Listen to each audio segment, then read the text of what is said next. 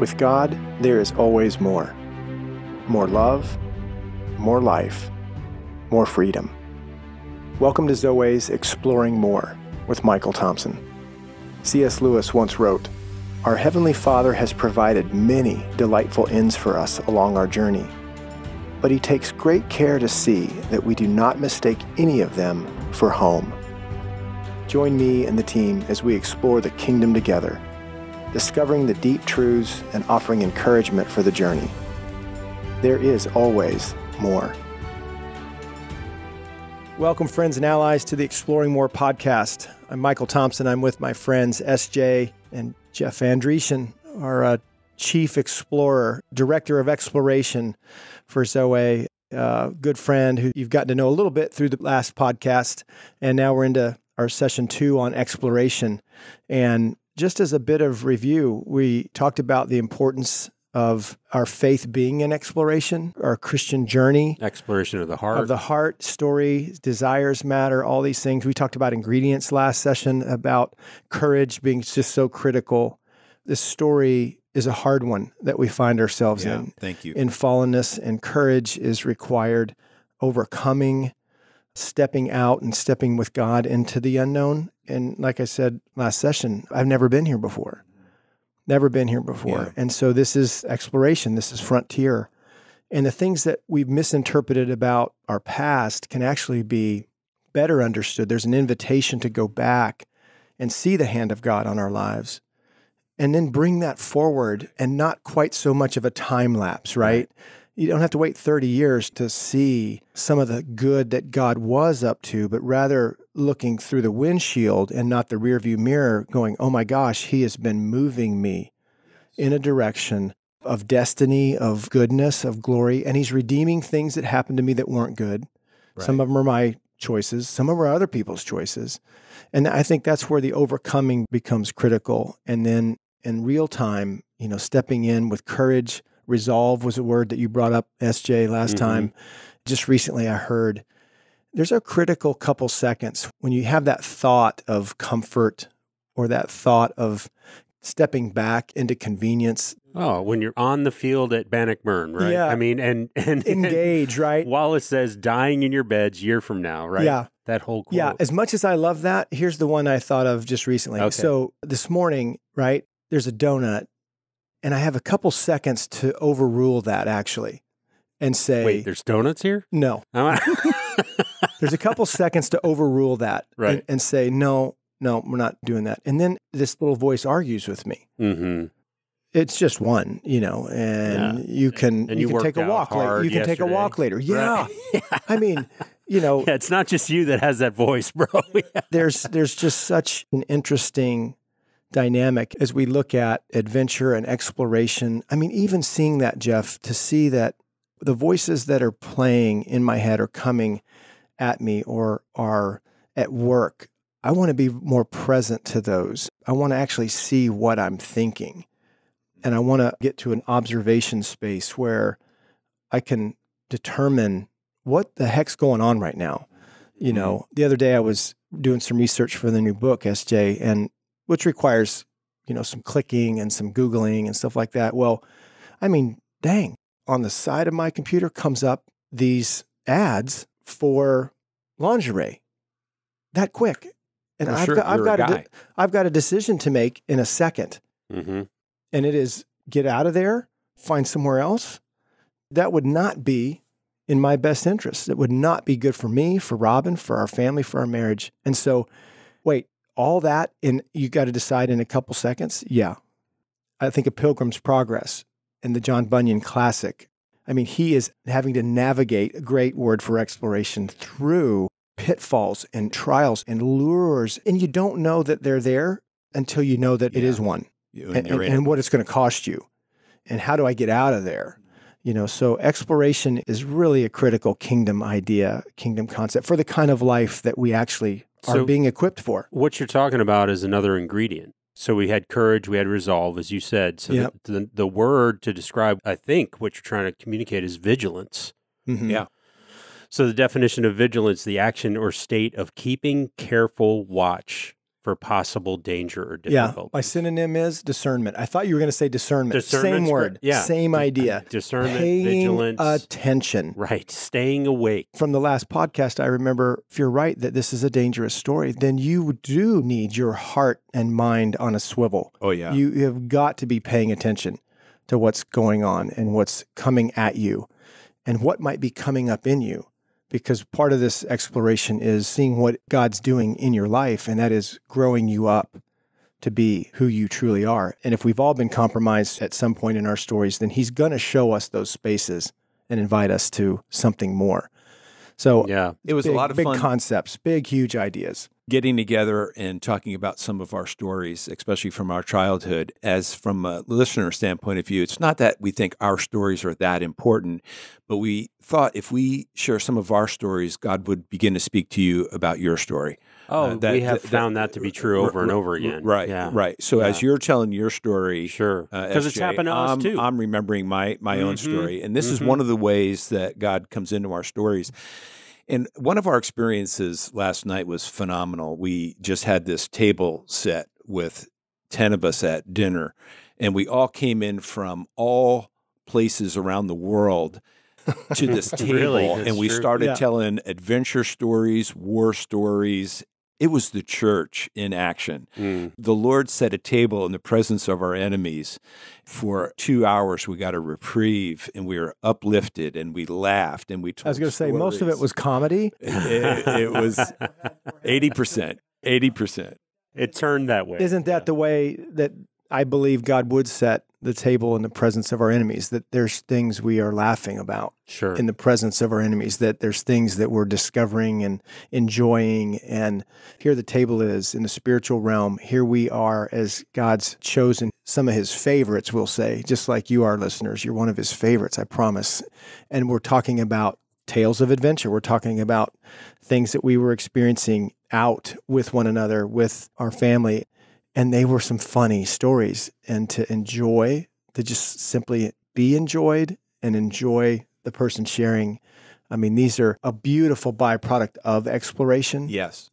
Tell me a story. What did you see? What happened to you out there last week, beautiful byproduct. the week before? Yeah. But if you don't have that circle or that table or, that fire, that space to then download your stories, I think you end up living anonymously, and that's unfortunate. I'm learning the way of the Father by listening to your stories, and it's not coming to me through lecture form, but through story. And I loved it, and we need to bring some of those to the podcast. Okay. All right, this is a podcast about Welcome to the Jeff more. Andrechyn Exploring More podcast. I can feel some interviews coming host. on. That's right. Apparently, you just took a trip. Tell us a little bit about your adventure. Yeah, Robin and I had the privilege, Jeff, of going to London, to the UK, and it was kind of multifaceted. It really started with the idea that Abby, our youngest, who's a rising junior in college, she was on an internship that put her there. And so, if your kid's there, you're kind of thinking, well, yeah, we probably ought to go and make sure it's safe and good. And kids love parental visits. That's right. Yeah. So she had a month out there, and on the end of her time was when Robin and I then went out, and it was inconvenient travel and time zones and all kinds of things that you have to do when you're going to pick up and move and head somewhere. But so much fun. Even the travel out that had could its adventure. Absolutely. And the people that you met and how you were treated. Yeah, all kinds of things. We ran into a flight attendant that Robin and her did that exchange, like, wait a minute, you look familiar. Well, they ended up back in University of North Carolina together. They were in the same sorority, and it was just this, oh my gosh, how have you been? It's been 30 years, how have you been and what's going on? So they caught up on story. The benefit for me was this flight attendant saying, I'm going to take care of you, kind of just telling us across the aisle. And she took care of you. Oh, yeah, man. Let's put a plug in here for American Airlines. It's probably the only good advertising we've got this Exploring More, summer. Sponsored by American Airlines. Yeah. So from the get-go, there was just incredible things that God had in store for us. It was a wonderful time with Abby. Abby had actually arranged for these first days. So the plan was she was going to stay there for 3, almost 4 more days, and then she was flying out, and Rob and I were going to stay for a few more. And what we ended up connecting on that was there was Heart of a Warrior readers that we knew in the UK, so we put an invitation to sit down at a pub and have a conversation, just an open invitation. Well, we had 11 guys show up And it was phenomenal just to talk about the Heart of a Warrior book, what's been going on in their lives. Many of them Ransomed Heart allies to begin with. Wild at What Heart. was your perspective about where they are in this journey? A lot of them were younger. Majority of them, 6, 7 of them were younger. But yeah, my perspective, they were the hungry and thirsty. Did they ask good questions? It was a big conversation. We went around the table and everybody shared. Just 5 minutes is all you could handle because there's 11 of us. Right. So, 5 minutes, and we kept some time just to keep it moving. But your story, what happened to you? What were some of the eventful things in the last 10, 15, 20 years that you would say, this is where God began to move me in another direction? And so those were precious. And then the next question was around the table was, so where are you now? Destination points, like waypoints. I mean, where were you in the last decade or so? And where's God have you now? What are some of the things that seem to be on the front burner? And yeah, they were all over the place. There was trials going on with some of the guys in their marriages and families and work. That seems to be a consistent challenge within the masculine journey where, men's strength is invited and tested. So they were talking about that. And then there was recovery. There was restoration and recovery were themes. So here's trials and challenges. And then there's this other chapter that was pretty consistent with another group of men about what God's healing and restoring in their lives, old stuff falling off and, new coming in. And that was all over the board. I mean, some of it about recovering boyhood and some of it stepping into the battle against the enemy. So that was a great conversation. And then there was another night amongst all the tourist visits and different things that Rob and I enjoyed, but there was another night where 5 men that I had the privilege of connecting with, we had some ceremony for one of the men who was transitioning into this next decade of the 40s, into his 40s, has 2 little girls, love him and his life and what he's doing. But he came over from the UK to one of our Heart of a Warrior weekends. And if I was going to be there for Abby, it was easy to call my friend Rob and say, hey, let's enter into this chapter of your life and validate you and initiate you and some things. So he grabbed some friends. A couple of them came to that night at the pub. So a couple nights later, we had about 4 hours of speaking into his life and sharing with him how we saw him in the kingdom and inviting him to the next chapter. And it was Think about the goodness holy. of the Father bringing you all the way across the ocean. Talk to about do an that adventure for him. Yes. He was overwhelmed. I was overwhelmed. These guys, it was just so holy and good to be in that circle. Yeah, you didn't want it to end. You just didn't. What an unbelievable experience to have your daughter hosting you and guiding you in a country you've never been before. We had a great time. Love that. If you've ever been into London or ever are going to go, you got your train pass, your bus pass. I mean, Mind the gap. Oh yeah, it's so much movement going on. But we had wonderful times and meals and conversation with Abby. 2 highlights of the tourist part, Jeff, with Robin. One was we took a trip out to Downton Abbey. And I'm jealous. Highclere Castle. It was a show that we watched, and to step really on set, even though it's not a set built by a production, this house is real, and to tour it and explore it, to stand where they shot these scenes. And we just had a great day. We did that with Abby. And then another day we hit what was called the Kew Gardens near the Richmond side part of London. And it was phenomenal. I've never seen gardens. Never like this. It reminded me of stepping into something Disney, one of their parks, but there were no rides. All the way that Disney kind of does their landscaping and all of that, multiply that and just put hundreds and hundreds and hundreds and hundreds of yards of it. Yeah. And we were in a garden that represented the world. I'd never seen anything like it. The species that they had. It was just a horticultural exploration that I wasn't prepared for, and it was phenomenal. That's the heart of exploration right there. Yeah. I saw something I'd never seen before. It was a phenomenal time. We had a great time. SJ, I was so impressed with your story of going to Philadelphia and what you learned there in the way of exploration. Would you mind sharing that with us? Sure, yeah. So just as a precursor to that, Sherry and I, a couple years ago, we found an old camper, a travel trailer built in 1978, which is, it's hard to say that that's an antique now, considering that was part of a year of my childhood.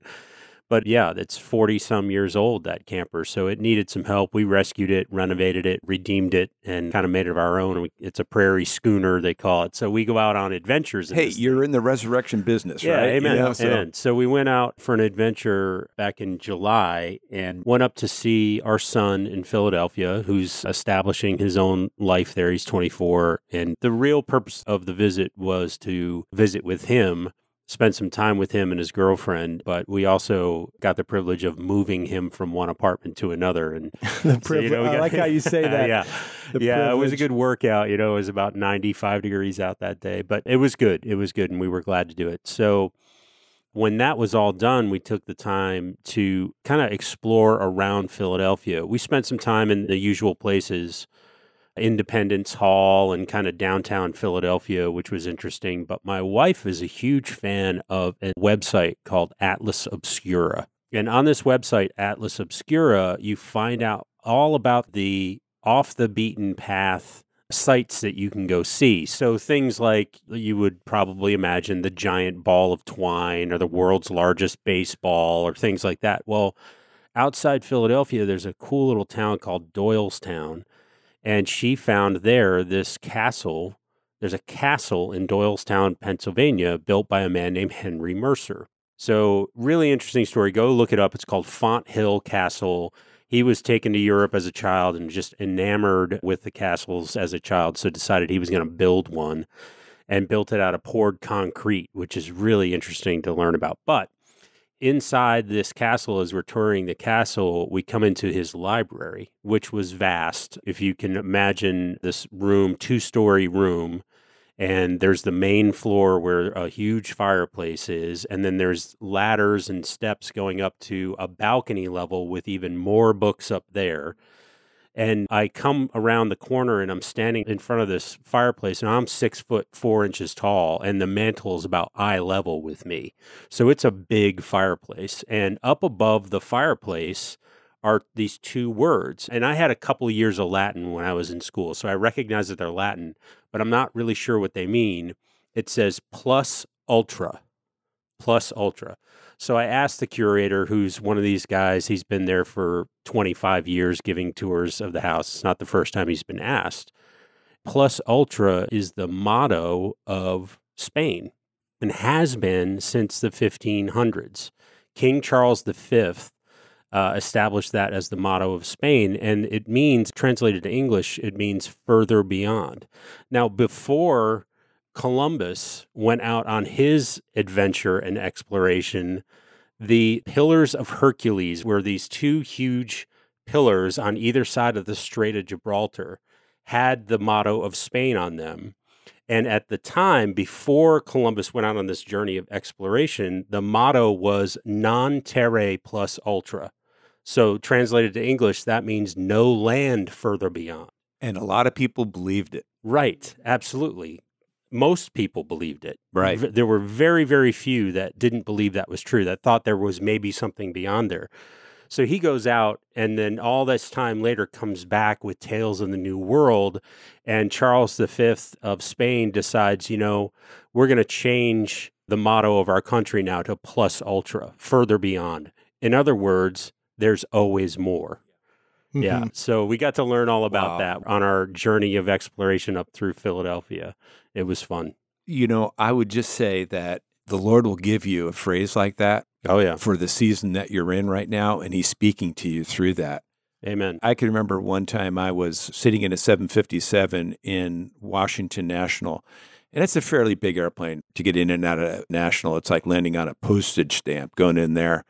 And I'm loading up the computers, and at the early 90s, this airplane was brand new, and it looked like the cockpit of the Starship Enterprise. It had the flat screens and the magenta colors and everything, and everybody wanted to kind of crank their neck up there and see that flight deck. It was the first airplane that went from the cockpit to the flight deck. So I'm loading up the computers. I turn around. Here's a guy looking in the doorway, an older guy. I didn't think anything of it. I went back. I finished loading up the computer. I turned around, and he's still there.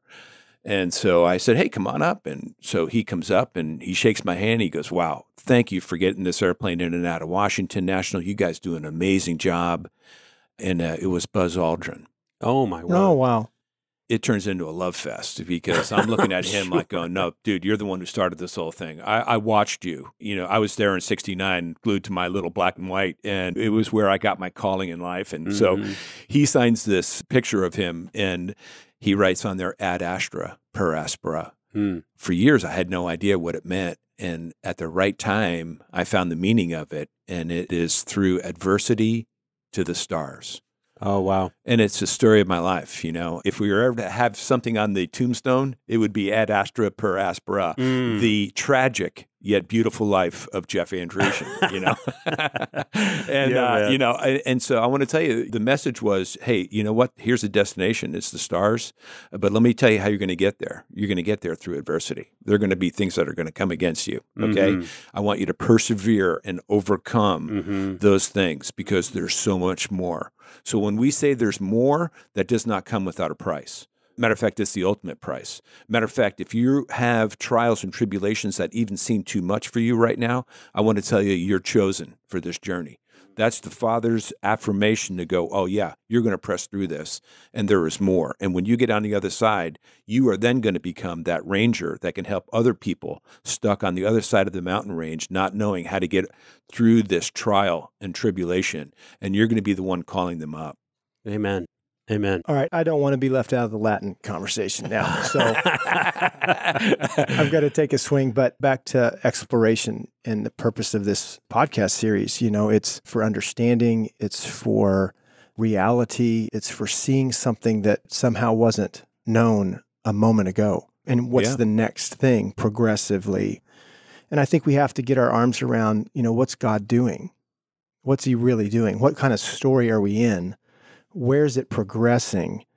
And we have this invitation to then see our lives in light of that, the larger story. Oh, yeah. And that there's so many places that need to be seen and understood and all these ingredients that we're talking about. But I think about, you know, the experiential invitation of knowing God, having the opportunity to see and hear your life in that context. And so if what God is doing is moving this story not to an end, but rather to the new beginning, and that we're all progressing to this place of what we would describe within Zoe as restoration, all things new. There was the garden, there was the fall, so we lose the garden. Revelation is really clear, 19, 20, 21, 22. We're going to get the garden back. Yeah.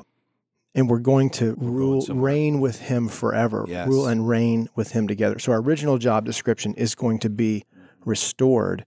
And this is preparation for that. And that was just a few minutes of headlines of where this is going. And if mostly what God is doing, this is a quote I have from Dallas Willard, if mostly what God is doing is looking for good men in whom to entrust his power and authority, women too, if he's looking for men and women who he can entrust his power and authority, that gives you a context of why it's important to discover, why it's important to push into the exploration of who you are. So that's all set up for my Latin. And a lot of people are pretty excited about their heritage, their history. They want to know their family trees. They want to know from where they've come in hopes that it can give them a sense of who they are and where this tradition can go. Yeah. And maybe right some wrongs or maybe solve some issues. So anyway, the Thompson family crest, here's my Latin. Nose teipsum, know thyself. And I remember coming across that, just curiosity. And I want to add that to our list. It's on our list now. I've written it down, of exploration. There has to be curiosity. Yeah. Yeah, another ingredient. Einstein said it's actually more important than knowledge, is curiosity. Well, sure. I love being in the company of Einstein. You're right. That's a good mark for anybody. Yeah. And I have to say, no offense meant. It's rare that someone might say. Yeah. That's not true. So my friend Einstein and I say, you know, my contemporary Einstein. But it's critical, Jeff, to exploration. It's critical to the Christian life. It's critical to the life that God is offering us, that we live curiously and knowing that there's more to discover about ourselves, about God, about the kingdom, about how it works. And that's what's going on. The invitation. That's how we ended our last is. series talking about being curious, living curiously, and that leads to freedom, right? So, in the Freedom series? Yeah. Yeah. I mean, it's all tied together. So Jay Leno takes the mic out onto the sidewalk and he starts talking to people. And he says to him, who fought in the Civil War?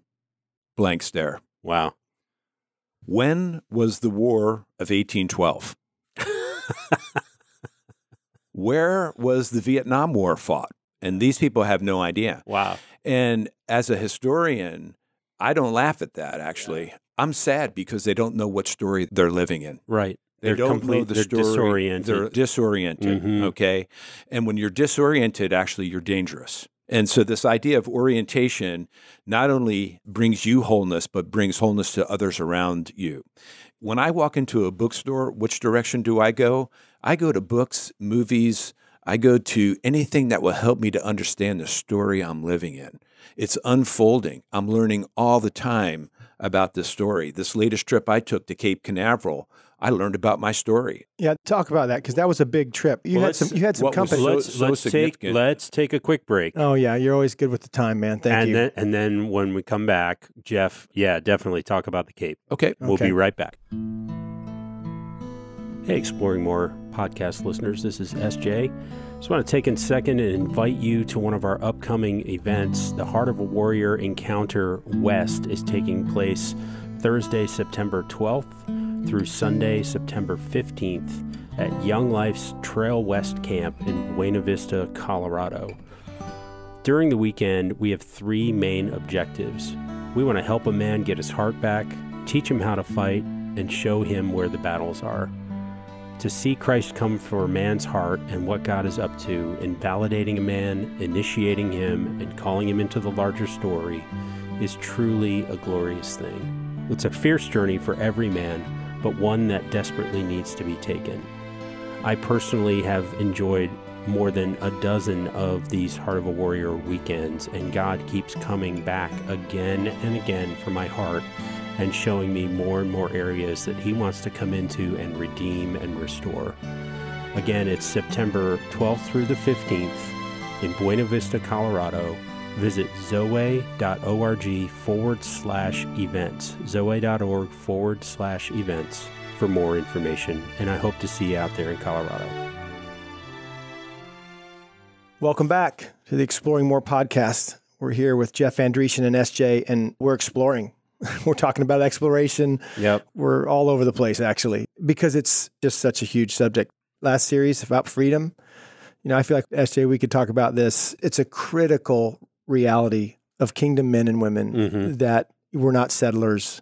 We're pilgrims. We're pioneers. We're explorers. We're adventurers. And that is the identity that we need to take on if we're going to live in the kingdom well. Yeah. There's just too much going on in the kingdom to be domesticated. I thought Tom's description of freedom in the body, flesh, and the freedom in the spirit and what the difference was brilliant. Yeah, yeah. You talked about in an earlier segment about a lot of adventure for you had some solitude to it. Yeah. I shared a little bit about how it was a bit dual for me. I could go on my own, but I also enjoyed so much having somebody with me. As a matter of fact, this trip to London that we went on, there were a couple things that Robin and Abby didn't want to do, and I just didn't want to do them by myself. There I am looking at Churchill's bunkers, yeah, and the war room is what it's called. And I just didn't want to go spend the 2 hours walking around by myself in there with a bunch of people. So having adventure together is also a critical element. I'm not sure what I'm going to say it's an ingredient. And that's so kingdomly minded, that it's not the rugged individual taking the hill, but there's a corporate adventure. Yeah, when you dial back to Jesus's life and you look in the Gospels, he invited these men into an adventure. They had no idea. Oh, yeah. Well, when he went into solitude, it was preparatory. So much of the time that he would do that. And I think that's probably meant to be true for us too. It's not a retreat. That's why we don't call the Heart of a Warrior Encounter a retreat, right? Our weekends that we do, they're not retreats. It's, you're not giving up ground. You're really, you might spend some time in solitude and one-on-one with the Father so that then you're ready to go out and explore more, explore further, explore deeper. Yeah, there's movement in exploration for sure, Jeff. That's what I would say is an ingredient. And you can be under a tree and moving. You know, you can be sitting on a rocking chair and stationary, so there's solitude, but yet the Father's taking you on an adventure, on an exploration, maybe of your history, but maybe of your current reality, slowing down enough to ask a few questions. God, where are we? What is going on? It makes me think of Jonah. And whether or not you believe that Jonah actually spent the time he did in the belly of a fish or a whale, that's fine. But I'm thinking specifically of him sitting under a tree, wishing himself dead rather than go share, the truth of God with the Ninevites. And he's there and God's taking him on a journey, even though he's sitting there under a tree. Reluctantly. Very reluctantly. This wasn't his choice. Yeah, we're going to hand it back to you, Jeff. We left with a little bit of the Cape Canaveral introduction, and I want you to share a little bit about that. As we talk about exploration, I'm really glad you brought up Jesus and the disciples, because maybe I've redeemed too much of my boyhood, but the way I look at the gospel is Jesus taking 12 guys on a high adventure camping trip for 3 years. These guys had no idea what was going to come next. And I think when Jesus shows up on the scene with all these Sadducees and Pharisees, he's there to say, hey, guess what? There's more. Mm-hmm. Right? Wow. And it was an adventure from there. So can you imagine being in a synagogue on Sunday and some guy stands up with a withered arm? And then you as a disciple see this and you go, oh man, no, oh Jesus, oh no, don't heal him. Oh, because you're not going to be sitting at somebody's dinner table that night. You're going to be out in the fields having been chased out of town because Jesus healed him, And so this was a high adventure. And these guys literally, like when God called Abraham, he came from the established, from the known, and he's now going to walk out into the unknown, and God robs him of predictability. This is what the adventure does. It robs us of predictability. We're not quite sure. You've never been here before. Right. And this is the journey that we're on. As we were at the table last night sharing stories, I want to talk a little bit about my experience going to Cape Canaveral recently. And as a lifelong learner, I would say the way I go about my life is I read about it, I watch it, and I go there. So I watched the series by Ron Howard and Tom Hanks called From the Earth to the Moon. And it's about the Apollo space program. And then I read a book called American Moonshot, and it was the 50th anniversary of the Kennedy space exploration and, of course, landing on the moon. And then I actually went to Cape Canaveral. And I find that if I build a domain knowledge on a particular subject, Father will often come in and speak as I do that. As I put that effort in to learn and to take a deep dive, he's able to have more resources to be able to use and to speak. And I want to go back for a second before I talk about Cape Canaveral. And I think Gary Barkalow would love this because the quote is from the book American Moonshot, artists are often decades ahead of engineers and scientists. And the perfect example is Jules Verne. In 1865, he wrote a book called From the Earth to the Moon that this series is based on. And in the book, he predicts in 1865 that America is going to beat Russia, Germany, France, and England to the moon. Wow. That's extraordinary. That we're most likely going to launch 100 years before. We're most likely going to launch from the tidal waters of Florida, and it's going to take us 4 days to get to the moon. What? And in actuality, it took us 3. Wow. Okay. Now, what's the significance of that? Well, guess who grows up in the early 19th, maybe 50 years later? Guess who's growing up reading these books and eating them up? But John F. Kennedy. All right, so he's reading this stuff. Okay, let's fast forward a little bit. Let's go to Germany. And during World War II, there was a rocket man. His name was Wernher von Braun. And he wants to build rockets that could go into space. And he gets his opportunity, unfortunately, from Hitler, who sees these rockets and its deleterious effects. Von Braun's got now the opportunity, builds these V-2 rockets that can then hit actually London. So he's got his chance to do that, but Hitler sees the opportunity to build rockets that would go further and higher. And what he wants to do is he wants these rockets to be launched at Boston, New York, and Washington. Hitler wants to see those cities burn like his cities are burning from the Allied bombings. Okay? Well, we know the rest of the story. The boys march across France after D-Day, and they come into Germany, and the war's coming to an end, and von Braun knows exactly what's going on, and he takes his technology and he runs to the Americans. He doesn't want to run to the Russians. He doesn't want to go there. And he runs and we embrace him and we take him to the United States. The problem when he comes over here is Eisenhower then becomes president. Eisenhower doesn't particularly trust von Braun being an SS, former SS, and he doesn't see the importance of going to space. But when von Braun meets Kennedy, oh my gosh, everything changes and he finds his partner. And so when Kennedy becomes president, he then puts von Braun over the entire space program, and it's von Braun who then takes us eventually to the moon. So if anybody understands the American dream, it would be von Braun, okay? And this was the beauty of the book, Michael. You bring out the point that Paul was really the church's worst enemy. He pursued them to the point of imprisonment or death, and then becomes its greatest advocate. The spiritual theory here is that the very worst things in our life have the possibility of becoming the very best things in life. What could be worse than the killing of God? But when they crucified him, it became the salvation of the world. And this spiritual concept is hard for us because we hate pain. But sometimes it comes to deliver us and to bring us to new heights. Yeah. Von Braun has a great story. He converted to Christianity. On his tombstone, he writes that the heavens, the firmaments of the heavens declare the glory of God. A great story there. But the problem was when Kennedy got shot.